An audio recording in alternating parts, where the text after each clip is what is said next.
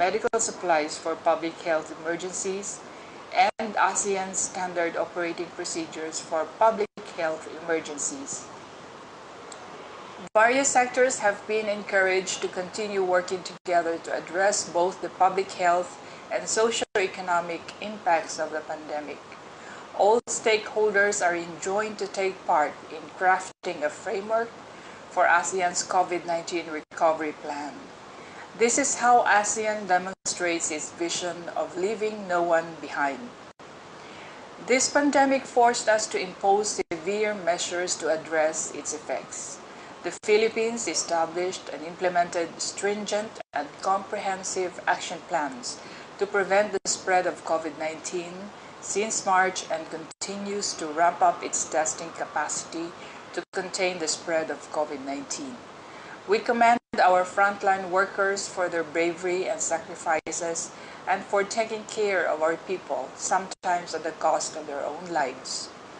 As we learn more about the virus and await news about the discovery of a vaccine and medicines, the International Monetary Fund expects economic growth to resume next year, with the ASEAN 5 predicted to bounce back to 7.8% growth in 2021, with the condition that the region continues to work together to contain the virus.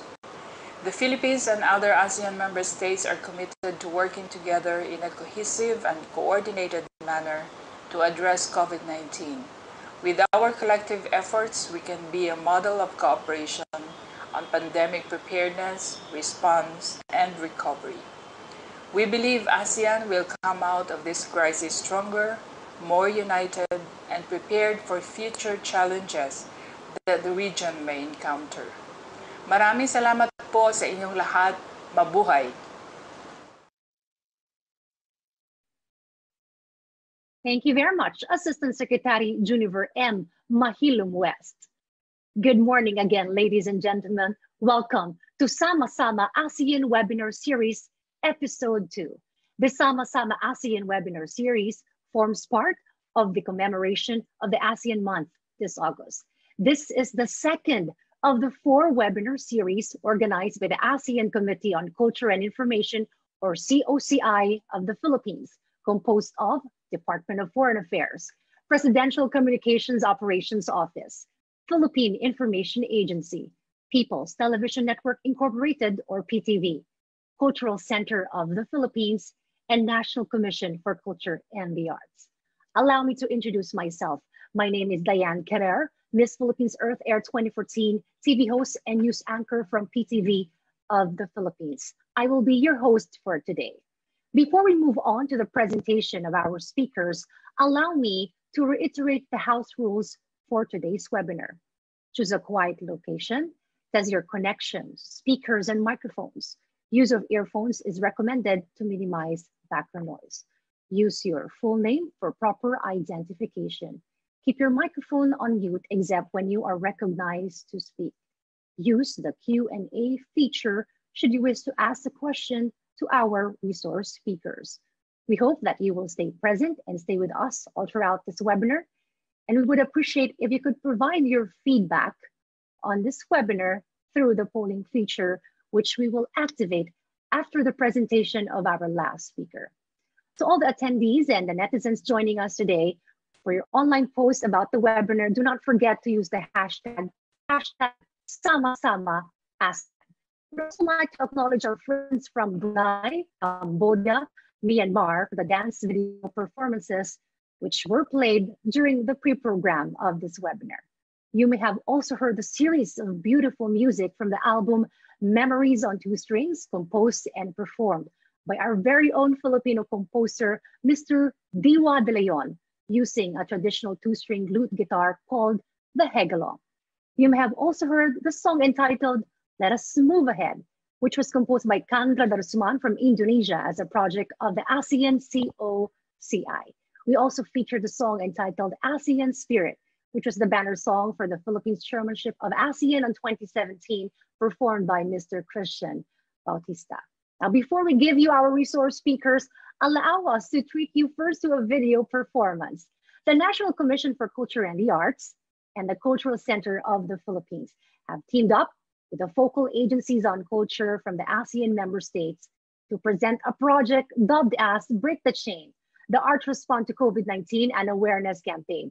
It is a compilation of video performances of traditional folk classical dances from the ASEAN member states, which were especially choreographed to promote the different health protocols.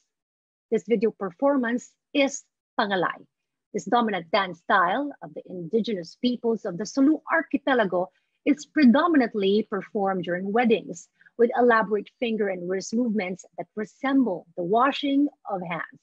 Hence, the dance is primarily used to convey the essential health protocol, such as hand washing, and ends with the ritual of wearing of masks to prevent the spread of the pandemic.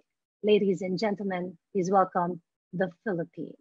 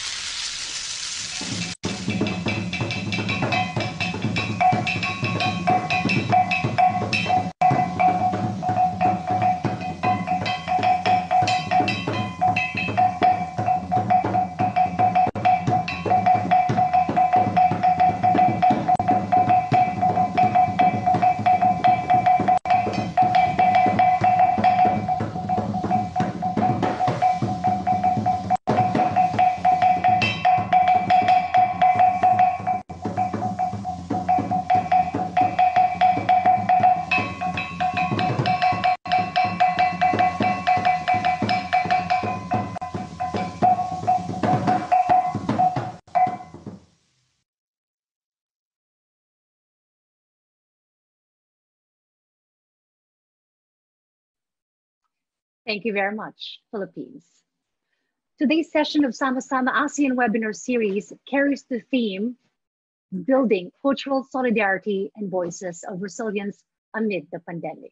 Now, without further ado, allow me to introduce to you our first resource speaker, who will be providing us an overview of ASEAN and how this one community benefits us all. Please welcome the Executive Director of the Office of ASEAN Affairs of the Department of Foreign Affairs, Executive Director Marian Jocelyn R. Tirol Ignacio.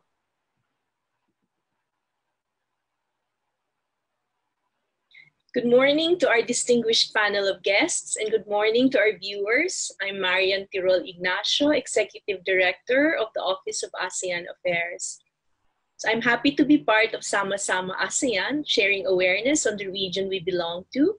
I will begin with a brief overview of the Association of Southeast Asian Nations, or ASEAN. ASEAN is composed of countries in the Southeast Asian region. It was established on the 8th of August 1967 by 5 founding nations, namely Indonesia, Malaysia, Thailand, Singapore, and of course the Philippines. They were later joined by Brunei Darussalam, Cambodia, Laos, Myanmar, and Vietnam, thus creating the regional organization that we know today as ASEAN. This year marks ASEAN's 53rd founding anniversary. Symbols are important. As citizens of ASEAN, we should be familiar with the ASEAN emblem. It is composed of 10 rice stalks, symbolizing the 10 ASEAN member countries. The circle surrounding the rice stalks signifies the unity among ASEAN countries. The ASEAN flag prominently displays the emblem against a distinct blue background, which symbolizes peace, one of ASEAN's aspirations. ASEAN's motto is one vision, one identity, one community, emphasizing unity in our diversity. Did you know the ASEAN community was originally envisioned to be established this year, 2020, but ASEAN was ready and formally launched it in 2015. In the declaration on the establishment of the ASEAN community issued at the 27th ASEAN Summit in Kuala Lumpur on the 22nd of November 2015, the ASEAN leaders said, "The realization of the ASEAN community has set a milestone in the integration process and will ensure lasting peace, security, and resilience in an outward-looking region with economies that are vibrant, competitive, and highly integrated, and an inclusive community that is embedded with a strong sense of togetherness and common identity." There are many elements to this statement mentioning peace and security, economy, and a sense of community. Let's take a closer look at the structure of ASEAN. We can think of the ASEAN community as a house with 3 pillars, namely the political security community, economic community, and socio-cultural community. For the Philippines, the 3 pillars are coordinated by the Department of Foreign Affairs for political security, the Department of Trade and Industry for economic, and the Department of Social Welfare and Development for the socio-cultural community. Let's know more about the community of ASEAN and how it will benefit us as Filipinos. When ASEAN was formed back in 1967, it aspired for peace in an otherwise unstable environment. ASEAN was established to promote regional peace, collaboration, and mutual assistance on matters of common interest.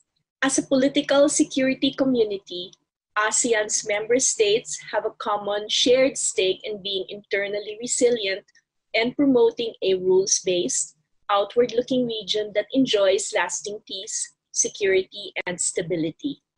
It follows the principles of the ASEAN Charter, uses consultation and consensus building, and adheres to the use of peaceful means in resolving disputes.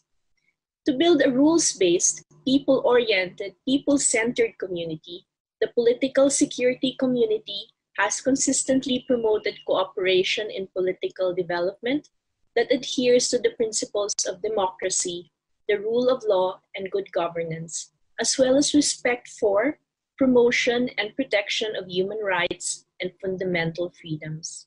As interdependence deepened in the region and with ASEAN's centrality in mind, ASEAN engaged like-minded countries through the ASEAN Regional Forum.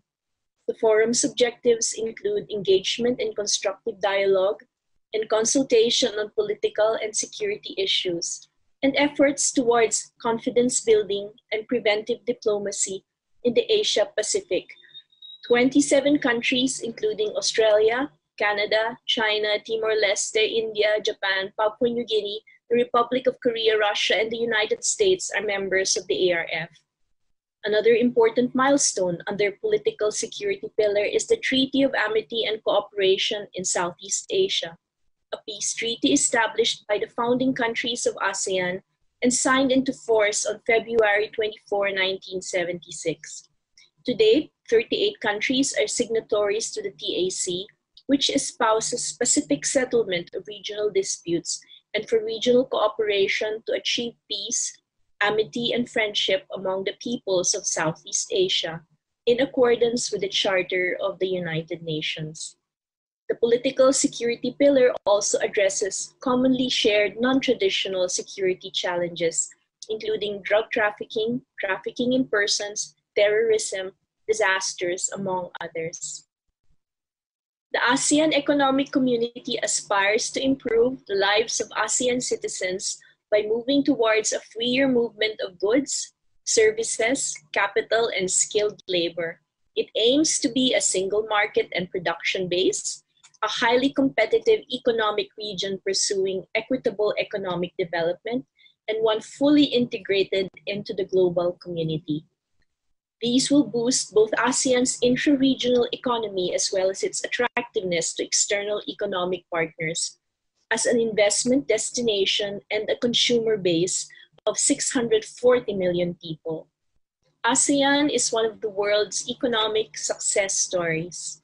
The region has grown by an average of 5.3% annually since 2000, far above the global average of 3.8%.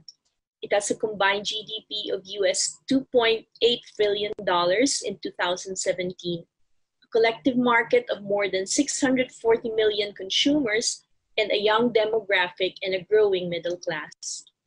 ASEAN is committed to achieving sustained, balanced, and inclusive economic growth, and to safeguard our economies against global risks and uncertainties. There is a conscious commitment to keep our markets open for trade and investment.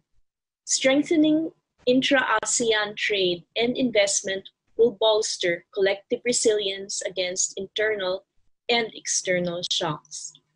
The Regional Comprehensive Economic Partnership, or RCEP, is a step in this direction with negotiated topics such as trade in goods and services, investments, technical cooperation, intellectual property, e-commerce, and the small and medium enterprises. It will bring together 3 billion people, or 45% of the world's population, as well as generate a combined GDP of nearly $21.3 trillion, accounting for nearly 40% of world trade. ASEAN hopes to sign the RCEP within the year. The economic community is also significant to the world's recovery from COVID-19. ASEAN is working on policy measures to mitigate the economic impacts of the outbreak, particularly on micro, small, and medium enterprises, business startups, and the more vulnerable sectors in the region. ASEAN also recognizes the important role of the private sector in the post-pandemic recovery efforts, restarting the economy, rehiring, and restoring business and consumer confidence, as well as studying a proposal for the creation of a high-level special committee that will address the aftermath of the pandemic alongside other ASEAN mechanisms, is now the chief concern of the ASEAN economic community. ASEAN community building must make a difference in the lives of our citizens who are the beneficiaries of a people-oriented, people-centered ASEAN. Sociocultural community building focus on ongoing initiatives to narrow the development gap among member states and to widen and deepen connectivity in the region. The ASEAN socio-cultural community is deluged by challenges brought on by COVID-19. This pillar is focused on community building that engages and benefits our peoples and aims to make ASEAN more inclusive, sustainable, resilient, and dynamic. This pillar also focuses on health, education, labor, disaster management, vulnerable populations, information, culture and identity, and many more. Our health sector is instrumental in an ASEAN response to the COVID-19 pandemic that is timely and appropriate. The ASEAN Emergency Operations Center Network for Public Health Emergencies provide a platform among ASEAN member states officials working at their respective crisis centers on disease prevention and control to share information in a timely manner. The ASEAN COVID-19 Response Fund is a pool of funds that would allow ASEAN member states to receive financial assistance for an enhanced response to COVID-19. ASEAN is nearing the operationalization of the ASEAN Regional Reserve of medical supplies and equipment for public health emergencies, the ASEAN Standard Operating Procedures for Public Health Emergencies, and an ASEAN Comprehensive Recovery Plan, all designed to bolster the regional health system of ASEAN nations. With COVID-19, ASEAN connectivity takes on a deeper meaning, highlighting the importance of a more resilient and well-connected ASEAN. With COVID-19, countries opt to restrict movement to contain its spread. Businesses closed, people lost income, and restricted access to education. The pandemic disrupted the global supply chain, affecting the flow of essential goods such as medicines and protective equipment and food. ASEAN's connectivity is important in mitigating the impact of COVID-19.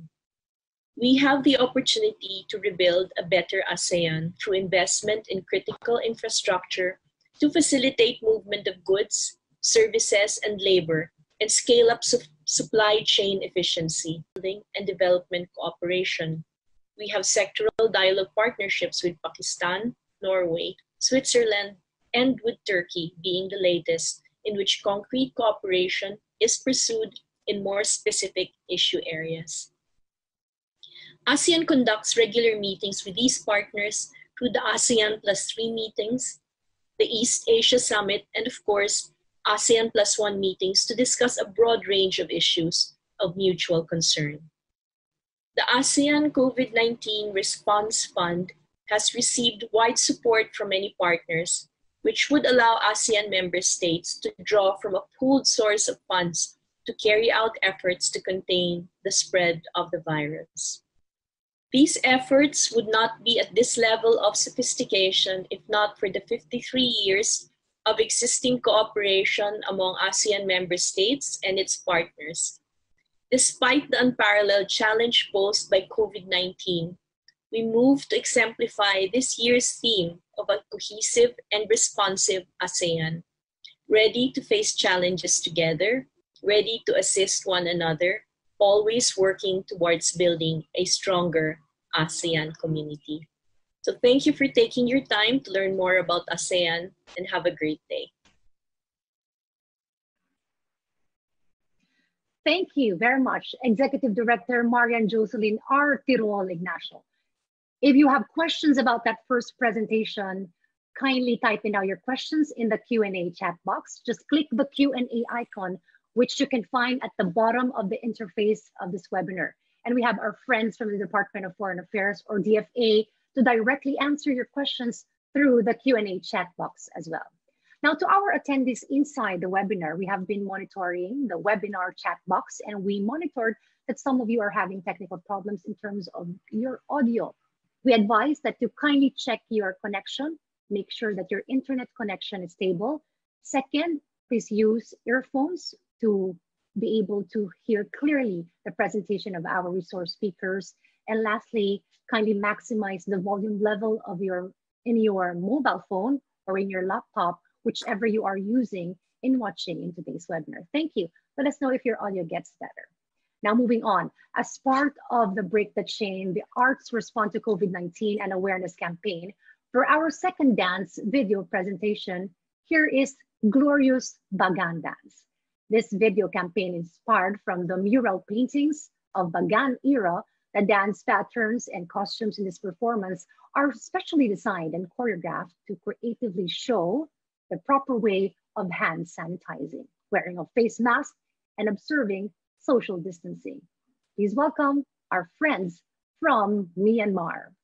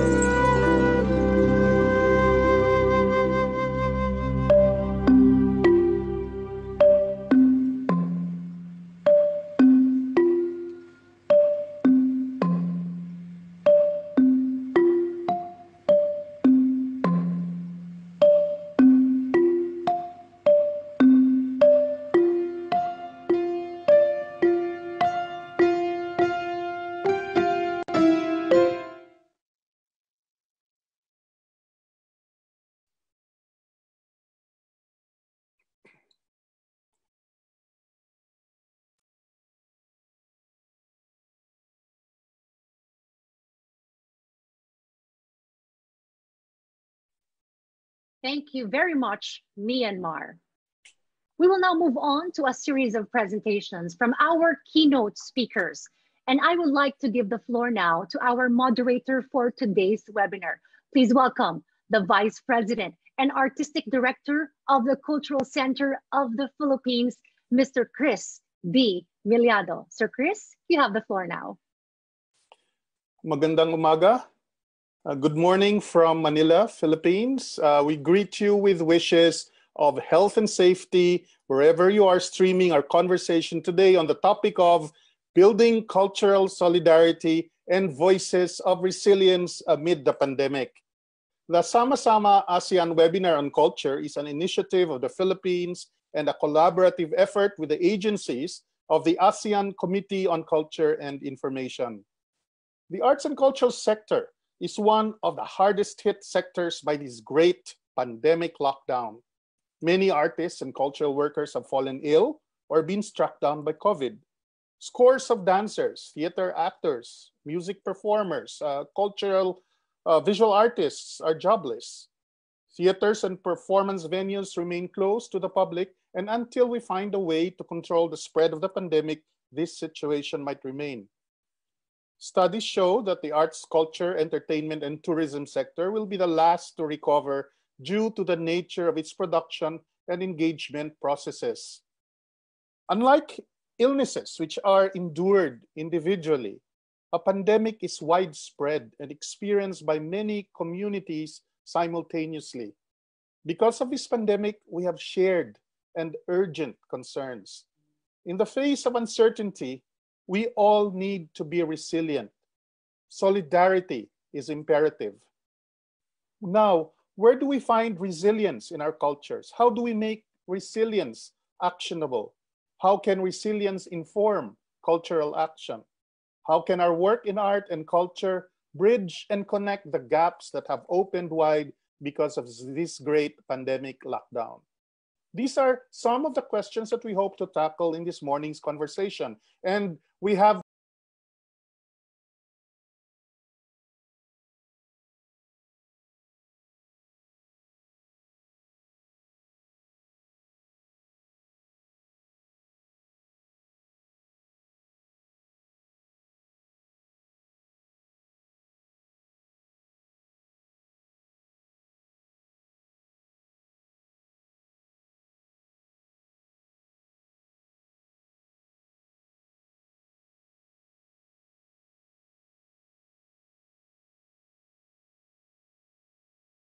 remarkable collection, art history and the National Museum, and past peripheral, curation in Southeast Asia. He was a grantee of the Asian Cultural Council and a member of the advisory board of the exhibition, The Global Contemporary Art Worlds After 1989, organized by the Center for Art and Media in Karlsruhe and member of the Guggenheim Museum's Asian Art Council. He co-edited the Southeast Asian issue with Joan Key for Third Text in 2011. He convened on behalf of the Clark Institute and Department of Art Studies of the University of the Philippines the conference Histories of Art History in Southeast Asia in Manila. He was a guest scholar of the Getty Research Institute in Los Angeles. He curated an exhibition of contemporary art from Southeast Asia and Southeast Europe titled South by Southeast and the Philippine Pavilion at the Venice Biennale. He was the artistic director of the Singapore Biennale in 2019. Friends, please welcome Dr. Patrick Flores.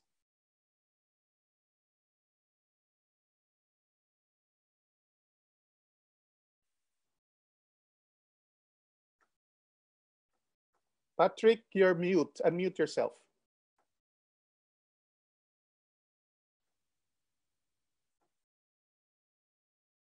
You're still muted, Patrick.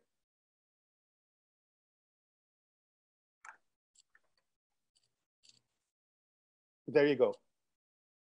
Morning, Patrick. Good morning, Chris, and thank you for the introduction. And thank you to ASEAN COCI for this invitation. It's my pleasure to be here with all of you virtually this morning.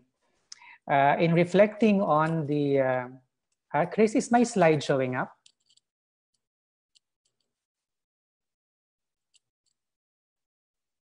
Okay. Yes, it's showing now. It's okay now, no? Yes. I'll just...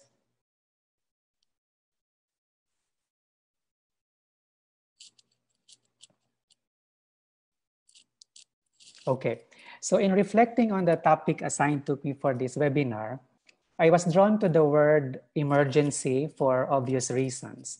The times we find ourselves in are unprecedented and very humbling. leaving us bewildered by the magnitude of the planetary crisis of a pandemic. From the Latin word emergere, which means to bring to light and to arise, the word emergency describes a heightened situation or a critical condition, which is a matter of life and death, or agaw buhay in the Philippine language. This is one aspect of emergere. For me, as an art historian and curator, the other aspect has something to do with art fundamentally. Art that is sensitive to the world around it seeks to bring to light that which needs to be understood and hopefully transformed. And in doing so, art arises, or it steps up as a matter of responsibility to offer critique so that reconstruction or restitution can take place. And here we fish out another pertinent term, which is critique. It must be pointed out that the word critique comes from the Greek word krisis, a delicate moment between survival and perdition, but also an opportunity to deliberate, as it was in Athenian democracy, to decide on what to do in a time that is suspended between life and death.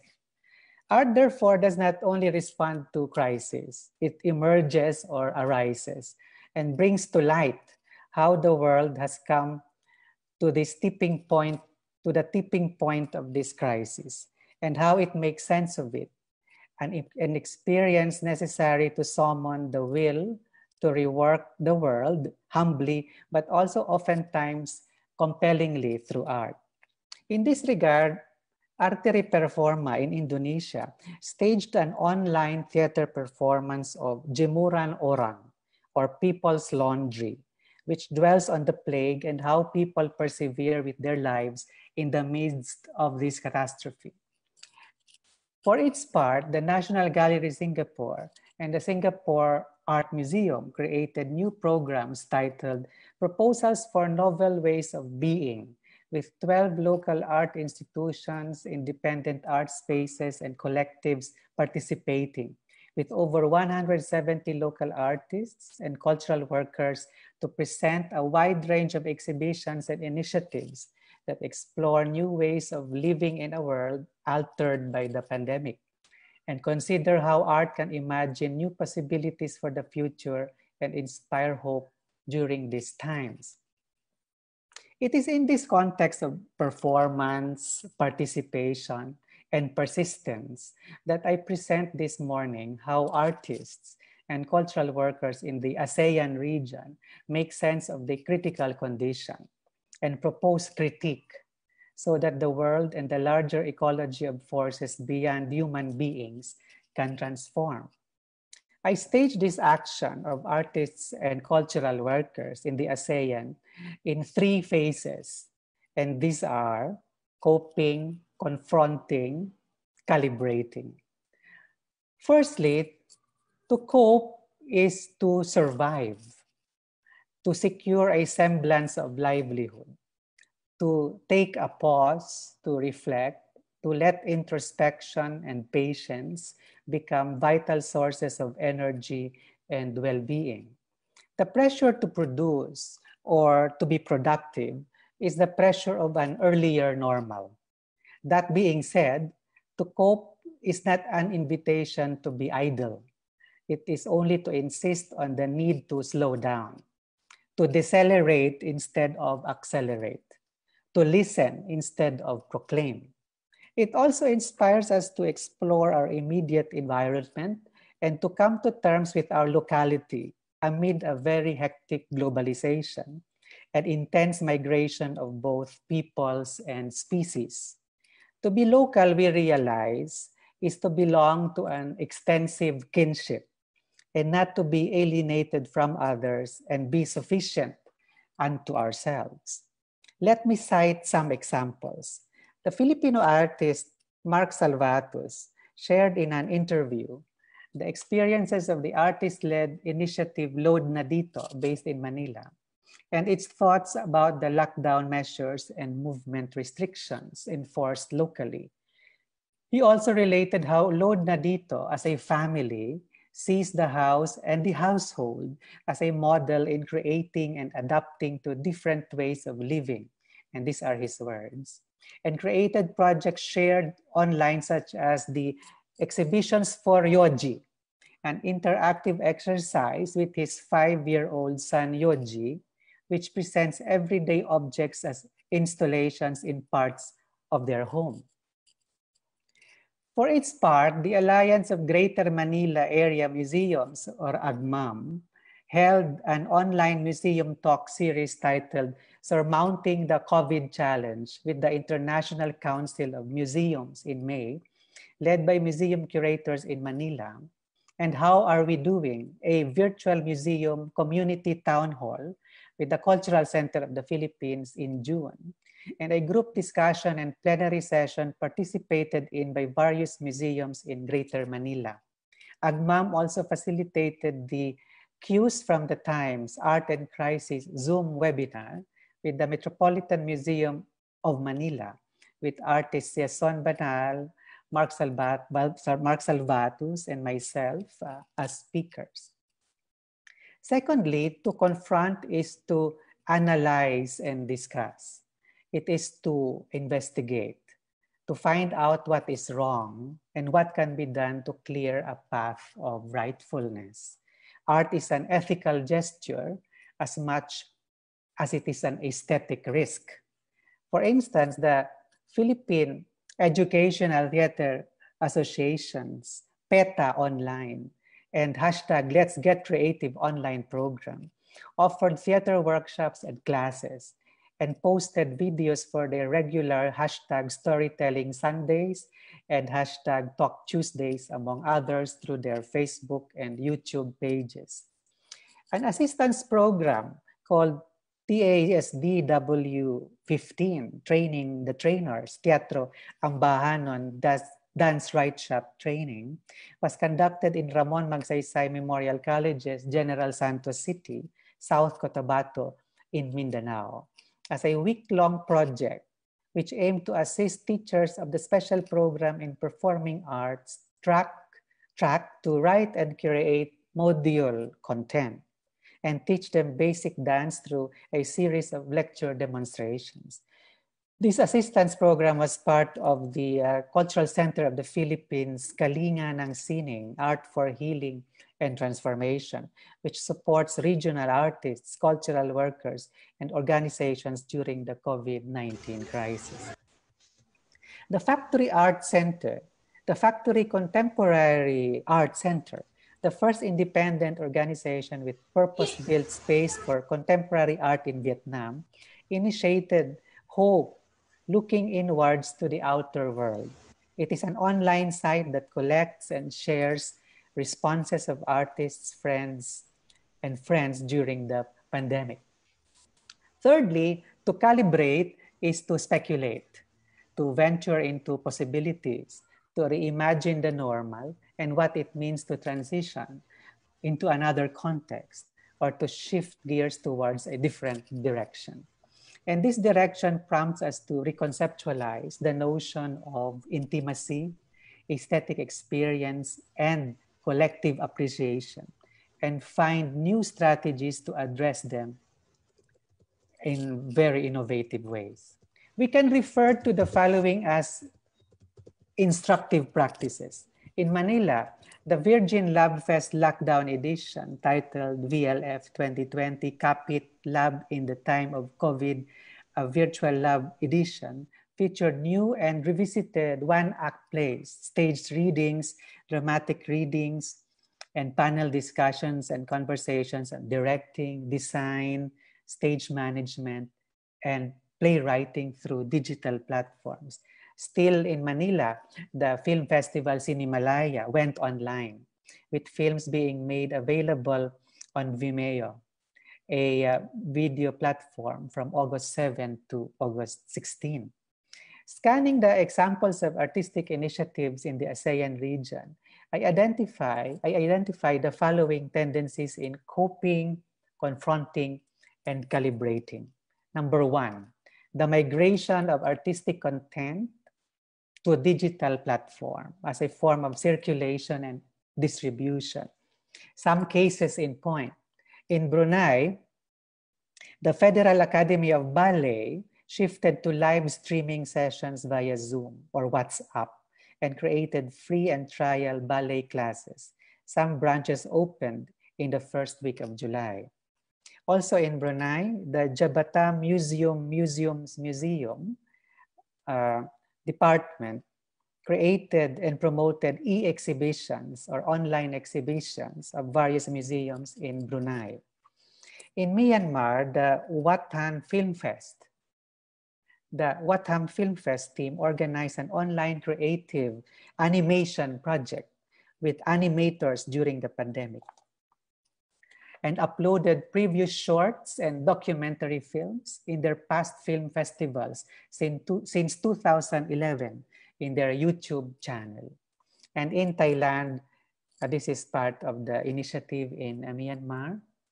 And in Thailand, a live 6-hour online music concert, online music festival Top Hits Thailand, organized by What the Duck Music, was held on June 7 via Zoom, featuring Thailand's top rock bands and music artists. And in the Philippines, and this is close to home, the Vargas Museum, which I direct, its hashtag Vargas Museum Virtual Mode program circulated works from the collection through online exhibits, created modules, and virtually opened recent shows Quarantine and Form Kata prototype via a virtual tour. It also initiated a work-from-home research internship program for students and young professionals. Number 2, these are some instances. Number 2, the exploration of a different ecology of materials and techniques beyond the studio, the performance hall, the dramatic stage, the film set, and so on. Because the supply chain of resources has been disrupted, the means and media for art to be produced has changed. Filmmakers, for instance, have developed scenarios for microsites in the internet, or artists made art as a way to mark the day alone or with the family. Here are a few experiments.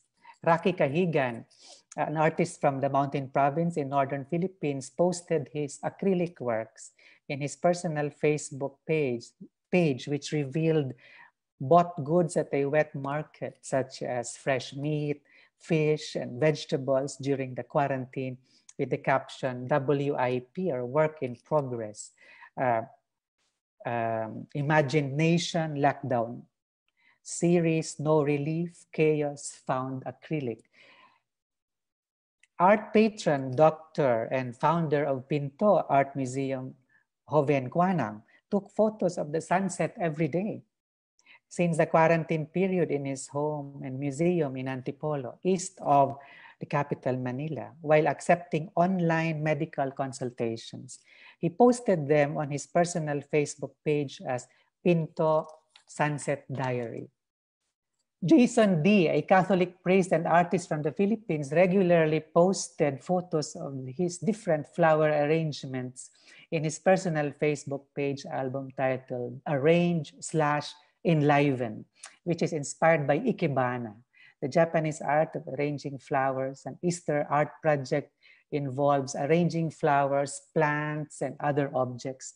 These flowers are to be installed on the altar of the online mass of Radio Katipunan, Jesuit Communications PH, Keeping the Faith, daily mass for difficult times. Clubhouse Films, a production company in Ho Chi Minh City in Vietnam, shifted to creative projects with remote shooting technology called QTake, a video software assistance used by production outfits in Vietnam. Number 3, the shift in modes of creation and curation of creative work. While migration to digital platforms proves to be an important strategy, it is crucial that the consciousness of creation and curation also transforms. In the long run, migration to the digital platform to circulate and distribute content is not enough.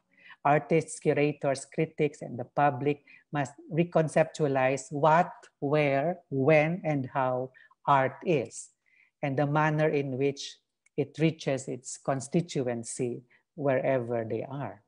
In Malaysia, for instance, Mana Mana Productions Ask an Artist, Instagram live series of interviews with theater performing arts practitioners was developed. Also in Malaysia, Mocha Mocha's Inks Drama Kilat, audio drama series by playwright Ridwan Saidi and Fikirasa Session, talks about film and cinema through FB Live were produced. And also we must not forget this is the one from Malaysia, the talk show through FB. And we must not forget the ASEAN musical theater project gathered over 70 musicians and musical theater performers from Southeast Asia to sing Seasons of Love Together, a song from Jonathan Larson's hit musical Rent. It was recorded during the lockdown periods and the video was uploaded at the ASEAN Musical Theater Project's YouTube channel. And finally, number 4, the enhancement of the role of the artist as a social agent.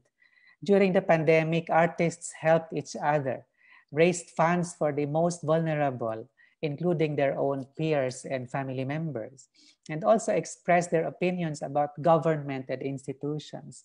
As they came to terms with the threat of viral exposure, they also sought to expose, to lay bare the vulnerabilities of society and the various vernacular interventions of civil society and social movements. This interplay between the viral and the vernacular takes us to another plane of reality that might refuse the word normal. In Cambodia, the 75-year-old master Kong Nai, one of the rare great masters of the Chape Dang Veng, a musical tradition which features a lute accompanied by the performer singing, sang about hand washing and social distancing and other COVID-19 safety measures. Machan, the Museum of Modern,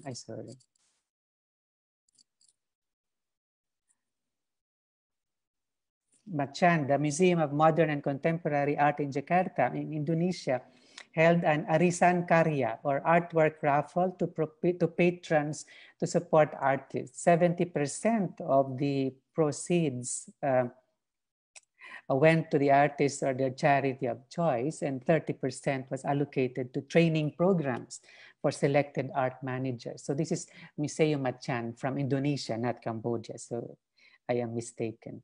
And the Mitra Jakarta Museum, also foundation in Indonesia, held an online auction to support artists during the pandemic.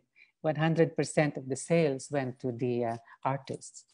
And in the Philippines, Art Relief Mobile Kitchen is a group of volunteers that started in 2013 among artists and cultural workers, such as its founder, the photographer Alex Baluyot, whose mission is to feed the hungry through community kitchens.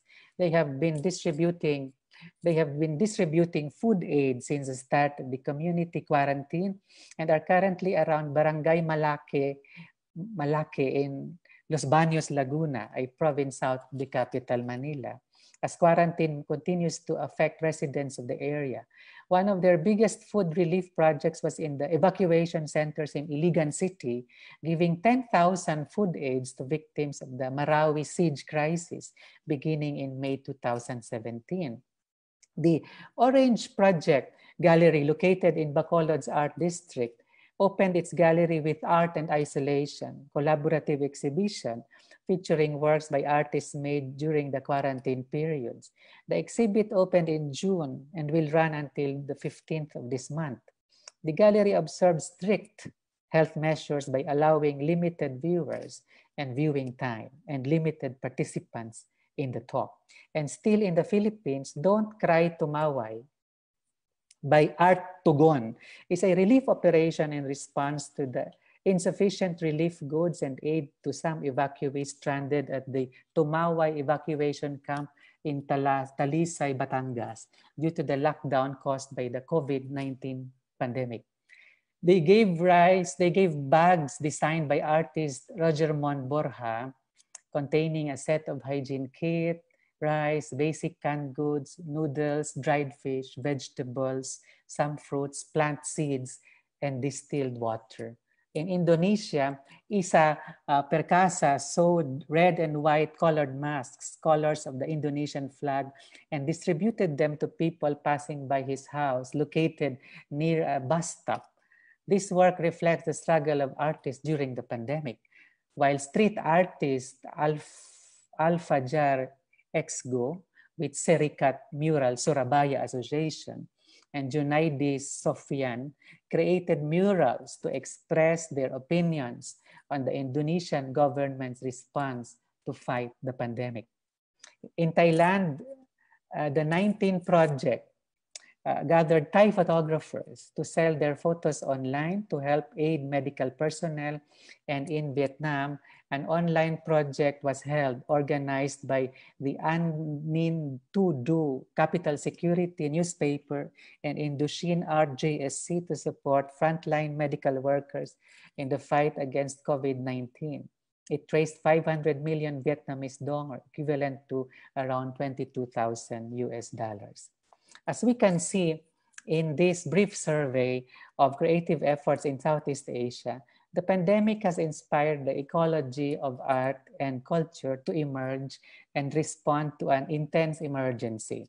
I say ecology because it is not only artists who make this possible, but the entire network of cultural workers, curators, administrators, teachers, patrons, government officers, students, technicians, managers, and of course, the general public. Ecology also refers to the ecology of the planet, the fabric of our cosmos, the interconnectedness that we have torn apart and now seek to renew. This ecology translates or transposes into a system of solidarity and sympathy in Southeast Asia, reminding all of us that the power of imagination does not diminish in times of crisis and in the face of a universe falling away. Rather, it gathers strength and resolve as it harnesses the many dimensions of creative work through practical intelligence, responsible citizenship, ethical commitment, a mindfulness of species, spirits, and substances, and the will to foresee a possible future of the art and the world to come. In the Visayan language in the Philippines, the word kalibutan means both the world and consciousness. So is it, I think, with art. Art is in the same breath, the ecology of and the responsiveness to a reality we need to create differently and urgently in the midst of uncertainty and our tempered talent to prevail, hopefully, selflessly. Thank you.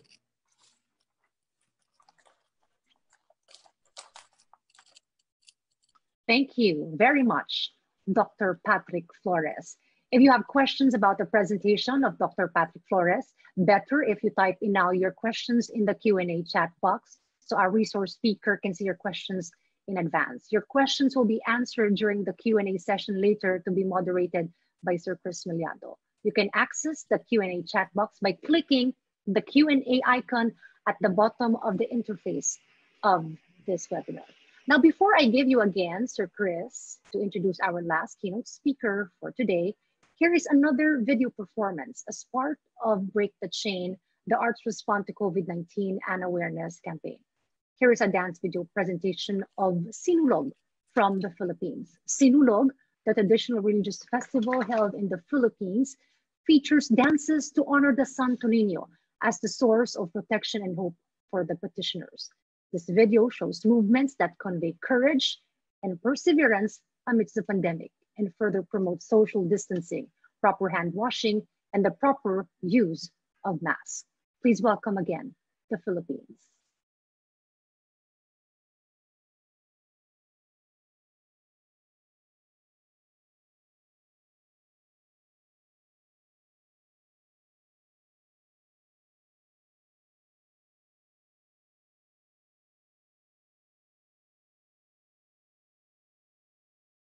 Sugod na sa sinulog kitang tanan mapit Senyor.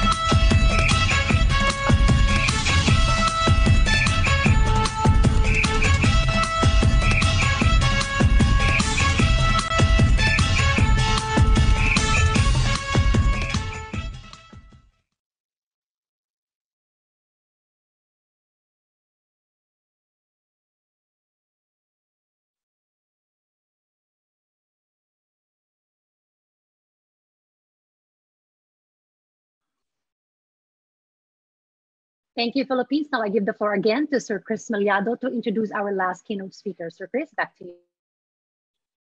Thank you, Dr. Patrick Flores.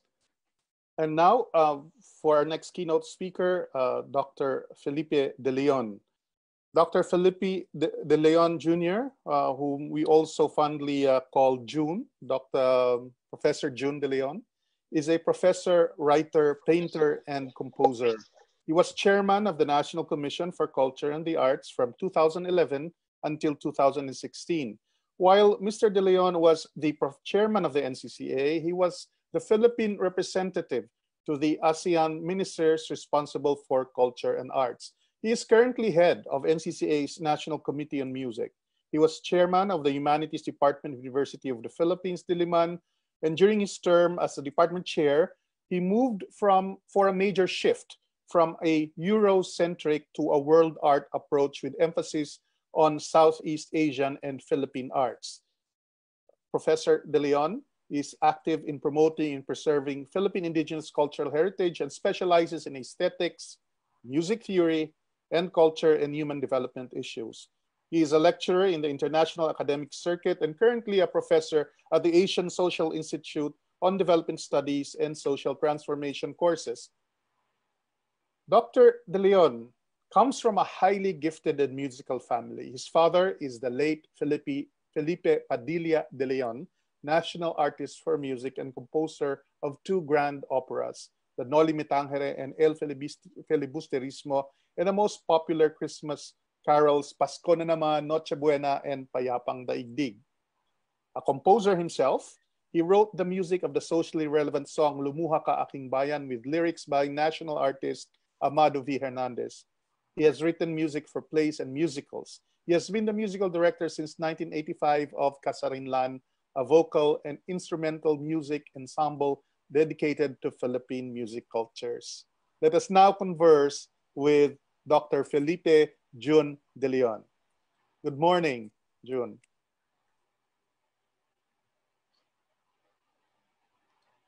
Good morning. Thank you, Chris, for that very wonderful introduction.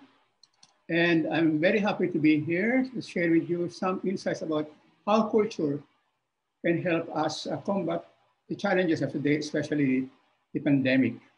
And I'd like to share with you this presentation on nurturing the culture of the common good in ASEAN, a holistic approach to the pandemic.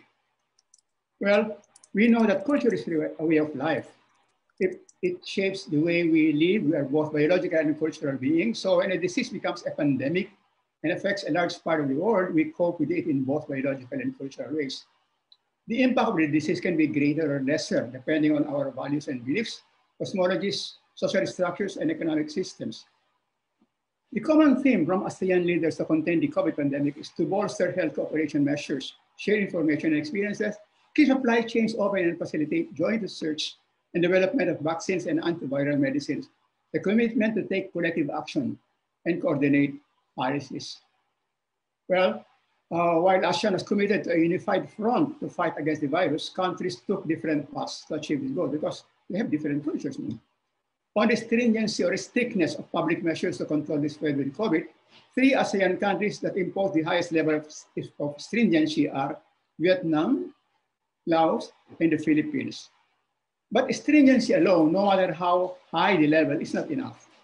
The doctor said that measures to contain the disease, such as detection, isolation, and contact tracing, had to be done at the very outset of the pandemic. The government should provide and analyze figures systematically, cooperate with news agencies, disseminate information widely, and engage the cooperation of the people. Of course, the countries that implemented this holistic approach had greater successes in beating COVID-19 than those which did not. At the same time, it's important to impose strict measures to control the pandemic without resorting to intimidation and strong arm tactics. Why? Because in most ASEAN countries, where a traditional culture of community self-help still prevails, compassion and not coercion will work better. If we know traditional ASEAN cultures, we know that mountains are sacred. There's a very strong sense of the sacred in ASEAN. And ASEAN peoples do not like unhappy endings in their stories, which shows a communal consciousness because they don't like people to drift apart from each other. That's why they like happy endings. And of course, in most ASEAN traditional societies, art is for everybody. Everybody's an artist. This holistic approach makes sure that there's a strong sense of community and therefore there will be so much compassion and the idea of self-help, which we call bayanihan. No? Southeast Asian peoples really appreciate the value of discipline, but it has to come from a shared understanding of its importance for the common good. Filipinos, for example, like to be treated as part of a family, where the discipline often enforced by a father figure emanates from love and concern for the common good, concern for the good of the children, not from the desire to inflict pain alone. Well, let's look at culture more specifically. Culture is a mindset, the one that determines the political and economic agendas and behavior of nations. If a culture prioritizes power and wealth, the consequence will be a divided society with much inequality of power and wealth. On the other hand, if a culture values the common good or social investment more, there will be a more equitable distribution of wealth and power and will not be monopolized by a few. In any society, at any time in the history of the world, in any place, no, there have been at least 4 cultures. Culture of power, where people are attached to power and privilege, control and domination. The culture of wealth, where people are attached to wealth and material goods, possessions, pleasure, and comfort. The third culture is trust-based rather than fear-based, rather than ego-based. It's the culture of the common good. This is really the culture of ASEAN, no? As I was explaining earlier. This is the culture of the higher self. In the Philippines, this is what we call pagpakatao. Madaling maging tao, mahirap pagpakatao. It's easy to be born as a human being, but very difficult to be humane. This is the culture devoted to the search for wisdom, spirituality, creativity, strength of character, love, and sharing. The culture of devotion to a higher cause. Some reflections. Persons addicted to the culture of power see themselves as outsiders, feel alienated from people, and are purely motivated by self-interest, driven by fear, insecurity, and hatred. They view everybody else as hostile and potential enemies, except for the immediate family and inner circle of allies or friends. They behave like bullies, attempting to subjugate, control, and manipulate others, especially the weak. Being outsiders, they cannot feel compassion for others. The only language they know is force and violence. Persons addicted to the culture of wealth similarly feel as outsiders. They don't have empathy for others and are mostly self-serving. Also driven by inner insecurity and fear of a hostile social and natural environment, they become ruthlessly competitive, amassing wealth at the expense of others. They consider everything, objects, living things, and people, as commodities that can be controlled and traded to satisfy their insatiable greed for money. On the other hand, people who belong to the culture of the common good have a deep feeling of being insiders and not separate from a society or a community. They have compassion and capacity to sacrifice for the good of others. Often they are devoted community workers who are not driven by self-interest. Instead, they use the language of persuasion, lead by example, volunteer their services for free, and initiate community self-help endeavors. In the Philippines, there is a saying, ang marahang pangungusap sa puso'y nakalulunas. In other words, do it through persuasion. Sometimes pakiusap, pakikisama, pakikipagkapwa.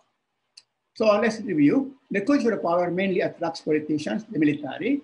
The culture of wealth attracts businessmen, tycoons, while the culture of common good will have civic society, spiritual leaders, humanitarians, educators, like Jose Rizal, Mabini, Gandhi, Mother Teresa, Martin Luther King, Nelson Mandela, Oscar Schindler, Amal Sharif Mari, Jai Chabekati, Ramon Magsaysay Awaris, and possibly Pope Francis. Belonging to the culture of the common good requires a lot of voluntary effort and sacrifice and brings little or no monetary reward. For instance, if you work for civic causes, you are part of a voluntary body which aims to represent the needs of a local community, like helping to provide shelter for the homeless or joining a reforestation project. These 3 cultures of power, wealth, and the common good are not unique. They are present in every society and have always coexisted throughout history, although a society may lean more on one or the other. China now is much obsessed with power, where you know how well China is quite a dictatorship right now. There is so much violation of human rights, no freedom of speech, there's control of censorship of media, there's constant surveillance of people, and no mass gatherings. Well, Trump's America seems more inclined towards wealth than power. Bhutan, with its gross happiness index of social development, is apparently for the common good. However, through time, there's a 4th culture. A society constructs something unique, a unifying vision of life, which includes a worldview or idea of truth or reality. From this comes a people's core culture, which in turn promote the cultivation or culturing of skills that realize its values. This is what we call ethnicity. The contents of ethnicity, according to UNESCO, are these: oral traditions, like your epics, chanting traditions, poetry, riddles, proverbs, sayings, and expressions including languages. Performing arts, traditional music, dance, and theater. Social practices, rituals, and festival events. We have a lot of festival events. Knowledge and practices concerning nature and the universe and traditional craftsmanship. The Philippines is very rich in all of this. We're a very old country when it comes to culture. You know? That's why we have a very strong ethnicity. And it's important to note that the core principles of Filipino ethnicity, which are Kapwa-based, are built upon the culture of the common good, rather than the culture of power or the culture of wealth. That is why relationships are far more important for most Filipinos than economic power. What is Kapwa? Kapwa is an awareness of the rootedness of each one of us in the one divine essence within. All of humanity is one. That's the concept of Kapwa. And parallels in other Philippine languages could be Buot in Visayas, and Nakam in Ilocano, Pamilamu-Lamu among the Aitas of Pampanga, and so on. Or the closest to this is Bayanihan, because Bayanihan implies oneness of the community. Hence, it implies, Kapwa implies the golden rule of all the great religions. Treat your neighbor as you treat yourself, because your neighbor is yourself. This is the idea. If we think of the universe as a big infinite sun, at the center is the divine essence, creative living principle of the universe. According to a study, many studies on Filipino worldview, we view each one of us as a ray of God. One ray could be you, and the other ray could be me. So we all come from the same source. That's why we are all one. You know? Treat the other person as you treat yourself, because the other person is also yourself. This is a Filipino core idea, especially as shown in the researches of Dr. Veridian Enriquez and Dr. Susan Reyes and so on. No? So each one of us is a unique expression of this divine essence within, creative living presence in the universe. Bawat isa sa atin ay tinag ng dakilang melikha. Every person is a soul, an individual ray of this infinite source. So Kapwa is shared identity, shared goodness, shared divinity, the core of Filipino psychology, and humaneness at the highest level. This is pagpapakatao. Very difficult, because it implies a unique moral obligation to treat one another as equal fellow human beings. In principle, pakikipagkapwa excludes any action that may be detrimental or harmful to other human beings. Hindi yan gamitan. It is the capacity to recognize the good in every human being and integrate oneself within the wider social fabric. And pakikipagkapwa coincides with the preference for social harmony and collective well-being of the community in ASEAN. In fact, the Bangkok Declaration of 1993 codified and promoted collectivism and communitarianism. It has been said that the greater success of Southeast Asian countries in tackling COVID-19 compared to the US and Europe could be a communitarian culture that puts the common good ahead of individual freedoms. In spite of having different political systems, ASEAN countries all share to some degree a communitarian culture where social solidarity is highly valued. On the other hand, the emphasis on individual rights and freedoms in Western countries made it difficult to enforce the requirement that people wear masks or stay at home. Among the core principles of Filipino psychology rooted in pakikipagkapwa is malasakit. Most Filipinos don't understand what malasakit is all about, but if you look at the essence of malasakit, it means the capacity to take the burden of the other person as your own, akuin ang dalahin ng kapwa. This is the outstanding virtue of many Filipino workers, including OFWs. So what makes Filipinos distinct? And how are we different from other ASEAN countries? Of course, there are many similarities, but it's important to know how distinct we are. We are people who are highly skilled in creating situations, activities, or things that bring people together. Since we love to connect with people, then we enjoy and excel in making things and activities that connect people. Filipinos then can be said to be masters of human connectivity.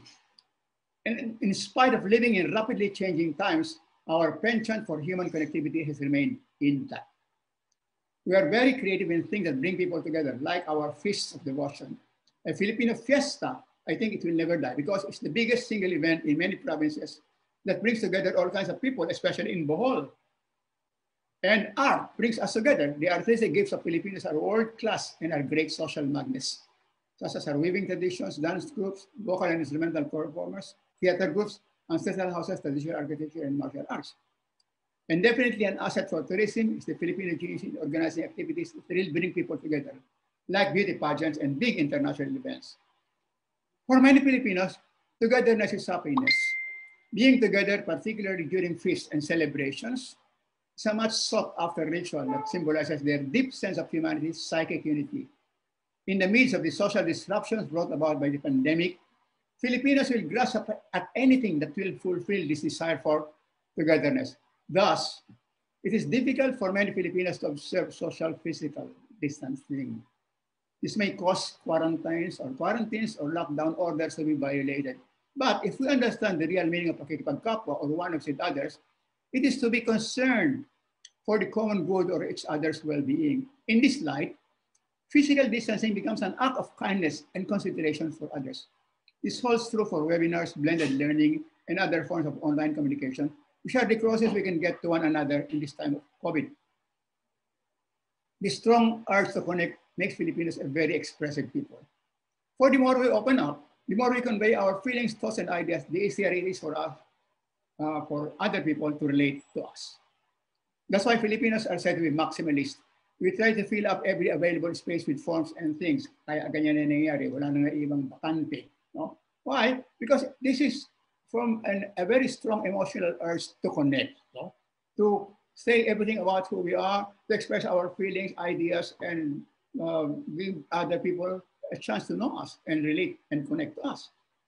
Even in modern art, no, we find a lot of this maximalism. And we are very open and expressive, especially through theater, na drama ang mga Pinoy. We can say that our culture is a theater laboratory. Filipinos have so much energy for theater. We make sure that we retain the ability by training our children from the earliest age to become performers. When there are visitors in the house, we ask our children, oh, go out, your tita is there, your ninong is there, perform something, sing, recite poetry, and so on. That's why we are the #1 karaoke users in the whole world, according to a survey, because we love to express ourselves, especially through music, no? And this will lead to health. In fact, I think this should be a very, very important factor for making us more immune to COVID, expressiveness. Because expressiveness, according to doctors, especially to the performing arts, is an effective way of maintaining a healthy heart. Expressiveness releases harmful emotions and therefore makes our resistance to disease stronger. And expressions are very important as windows to the world. Expression and communication are indispensable elements of Filipino culture. Experiencing the great diversity of human and natural phenomena through television, cinema, radio, internet, and print media extends our senses, affirms our being, and connects us to the world. If these links to the outside world disappear, it's just like being deprived of eyes and ears. The more tools for experiencing the world, the better. We have to have many choices. For the Filipinos who value interconnectedness above all, these tools of perception are a non-negotiable demand. That's why we are said to be #1 in social media in the whole world. Add to this means for connecting to the world, our facility for language and passion for travel and mobility. Our fetish for English cannot be fully explained by colonial mentality. Filipinos value it as their best link to the world. It will be in the greater interest, therefore, of the Philippines to extend its media linkages to other ASEAN countries. To promote regional identity and solidarity, the ASEAN Baseline Report looked into the interlinking of television channels of ASEAN countries as a form of cultural exchange, affording viewers the life, culture, and developments in ASEAN countries. Cambodia receives non-Cambodian TV channels from Thailand. Lao PDR has 7 channels from Thailand and Vietnam. Singapore reported having 3 channels from other ASEAN members. ASEAN movies are also being shown in local cinemas. There's a lot of viewers in Cambodia of Filipino cinemas or also soap operas. No? So we can really achieve cultural solidarity through television and cinema. Art is another very important force, powerful way of connecting to the world, to the arts. No? We feel most alive when interacting with people because our minds and hearts actively respond to each other in a visible, tangible manner. But the arts also do this to a great extent, especially the performing arts, including cinema. Art is life-enhancing. Art has many levels of significance, sensuous, emotional, mental, that makes it life-enhancing and life-affirming. Researchers, for example, have found that placing art in hospitals has helped to improve patient well-being, decrease days of stay, and reduce anxiety, depression, and pain. This one is a very good example. Art provides meaning. Art has become more pervasive in our lives now more than ever before. As a coping mechanism, people from all over the world have turned to art to find respite from the anxiety and monotony of the seemingly endless waiting for the pandemic to be over. With the stay-at-home guidelines and limited available opportunities for recreation, Many have spent their time watching films, listening to music, or even gardening. And art is really life. Many museums around the world have shifted their galleries online to provide virtual tours of their timeless work of art in a bid to continue the legacy of knowledge sharing despite physical restrictions imposed by lockdowns. Musicians have turned to live streaming to host concerts and provide much needed relief during a period filled with uncertainties. I will cite the example of the Bayanihan musical performances run for 1 month, sponsored or organized by Ryan Kayabyab and Marian Pastor. It was very successful. In Southeast Asia, the pandemic has highlighted the importance and pervasiveness of the arts in society. In Malaysia, comic artists like Nixon Show and JNY Productions continue to upload animated drawings reflecting the realities of the pandemic on Instagram. Indonesia's Directorate General for Culture has launched a YouTube channel, Budaya Saya, to share artistic performances and artisans' masterclasses on dancing, painting, music, storytelling, and producing films. Vietnamese artist Le Duc Khiap created posters carrying empathic messages stressing the need to stay home. He creates posters that invoke patriotic emotions, hoping to encourage the people to associate self-isolation with fulfilling their civic duty to their nation. Parang pakikipagkapwa yan. Many have attributed some of Vietnam's success in curbing the coronavirus to the power of art. Posters like the ones created by Le have galvanized the public to treat the pandemic seriously and play their part by acting responsibly. This is an example. Look, frontliners show their patriotism, no? And associating their being medical frontliners with nationhood. The dance music presentations from Cambodia and Myanmar, urging people to wear masks properly and wash one's hands frequently to protect us from the virus, are very engaging and effective. Similarly, poetry written by migrant workers in Singapore has brought issues concerning xenophobia and discrimination that affect this marginalized community to the fore, while underlining the need for discussion on how to build a more equal and inclusive society. And probably the most important function of the arts for all time actually is their capacity to transform society so that it will serve the common good.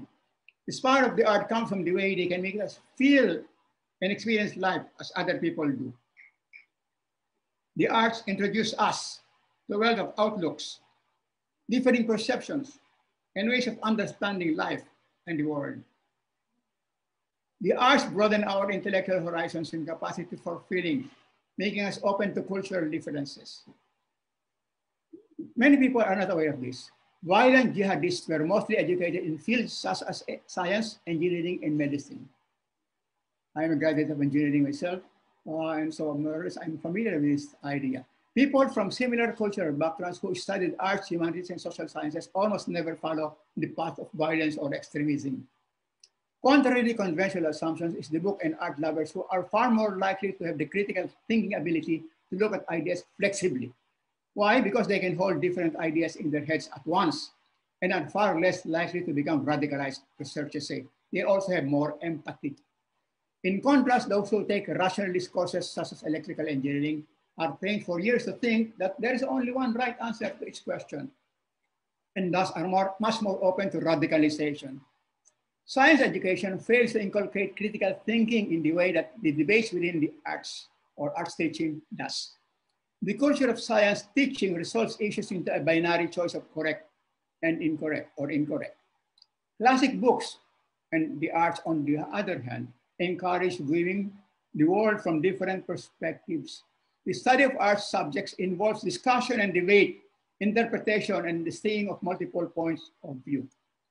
Furthermore, a focus on the arts, particularly reading, creates strong empathy. The whole point of literature and drama is really to spend time in the heads of human beings other than ourselves. The result is a generation of students who are accepting of other cultures, who can see the humanity in people who are different. This turns them away from the jihadi worldview in which everything is either black or white. No, in the territories controlled by ISIS, many university courses have been eliminated, including drama, literature, fine arts, comparative religion, and philosophy. This is very unfortunate and very tragic for society. The result is a triumph of the black and white rationalist way of thinking. Characteristics of what rose falls the engineering mindset is that it asks, why argue when there is one best solution? If only people were rational, remedies would be simple. However, that's not true. The humanities, essentially the arts and philosophy, show us different ways of understanding the human condition. They make sense of the world. The arts, the stories, the ideas, and the words that help us make sense of our lives and our world. They introduce us to people we have never met, places we have never visited, and ideas that may have never crossed our minds. Thus, the arts create a sense of community and can transcend the polarizing or divisive character of politics and economics, because the arts really strengthen empathy, our ability to identify with others. By bringing us together to share and discuss, work of art can make us more tolerant of differences and of one another. Identifying with one another expands our notion of we and enable us to cooperate and act together on issues of common interest and concern.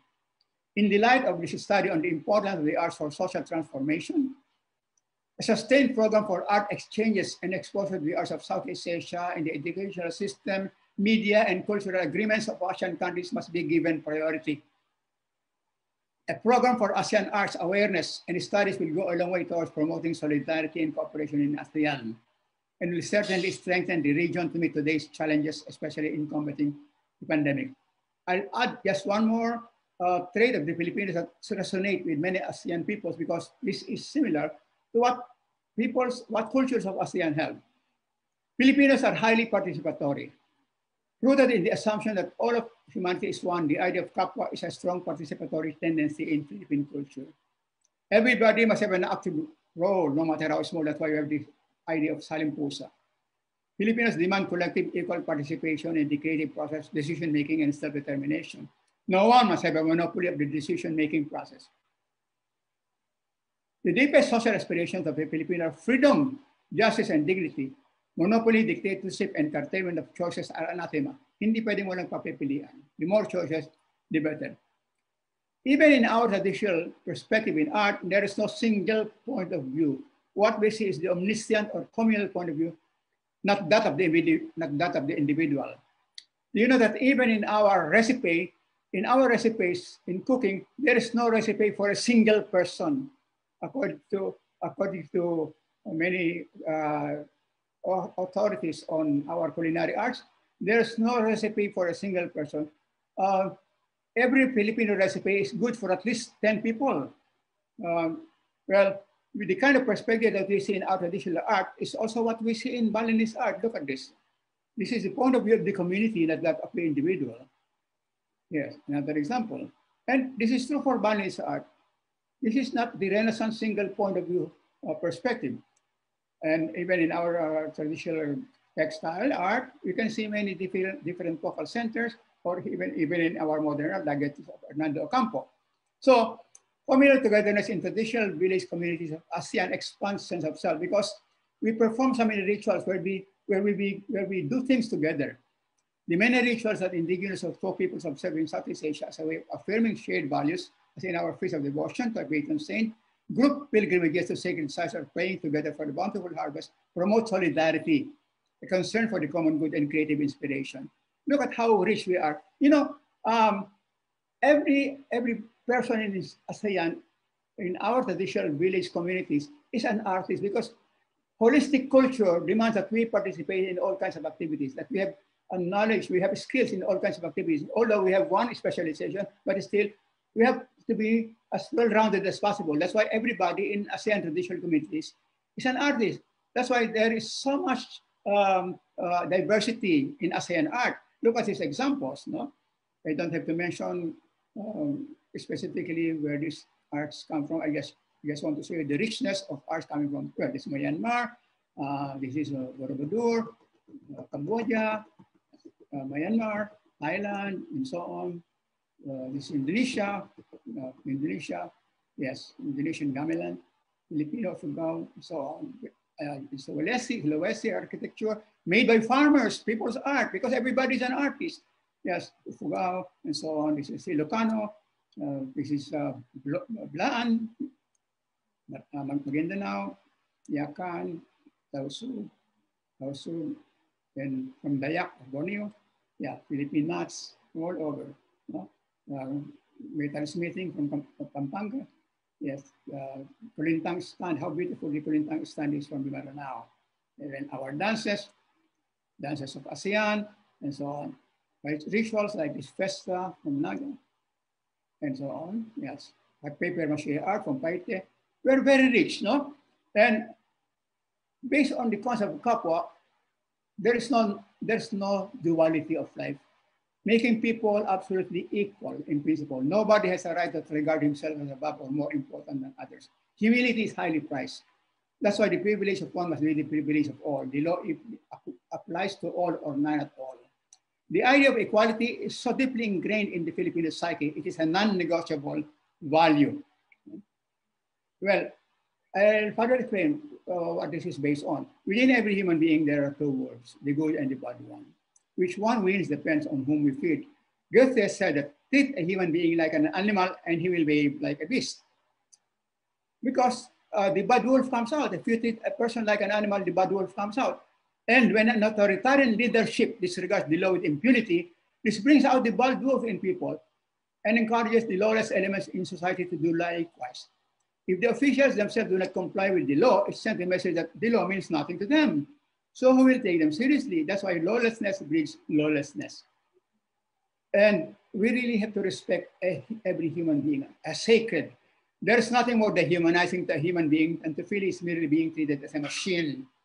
The consequences for an organization are a rapid turnover rate, absenteeism, safety violations, high accident rate, high risk of illness, and low productivity. According to an industrial psychologist, John Burton, in the workplace and in other relationships, which fail to recognize the individual as more than a robot, we see negative behaviors such as lack of cooperation and absenteeism.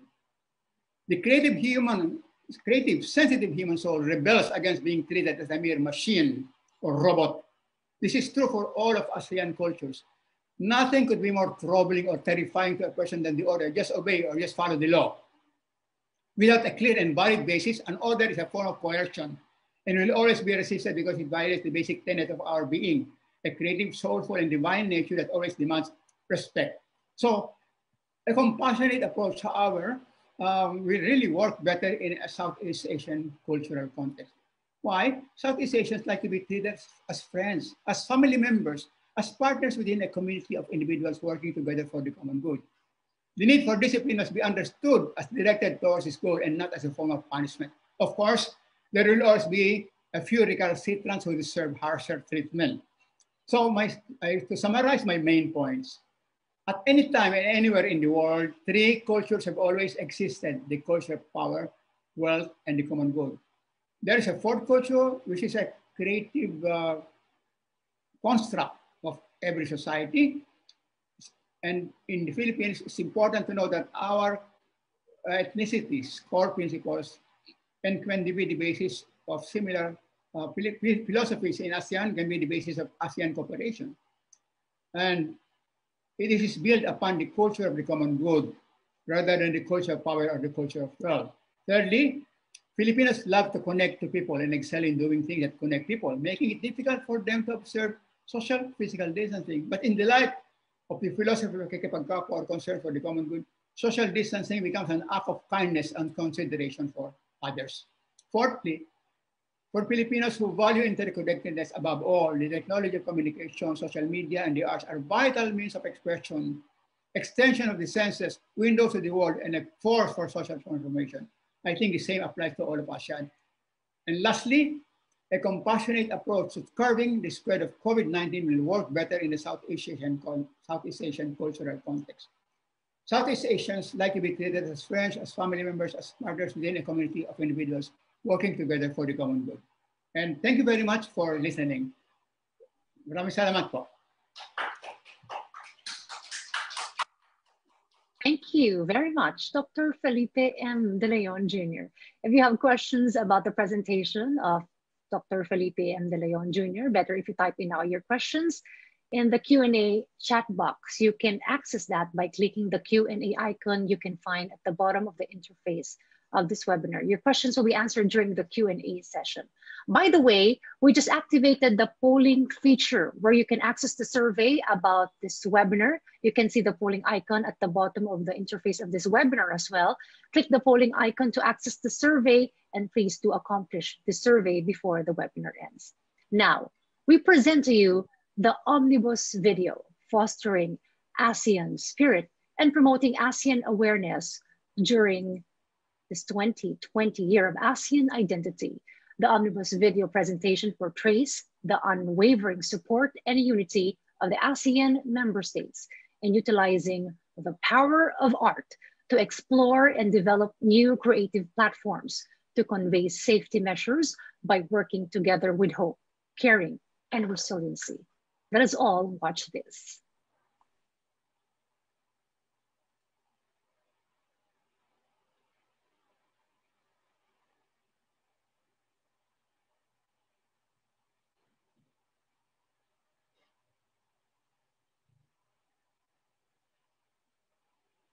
Raise our flag high, sky high, and raise the pride in our hearts. ASEAN, we are bonded as one, looking out to the world. For peace our goal from the very start, and prosperity to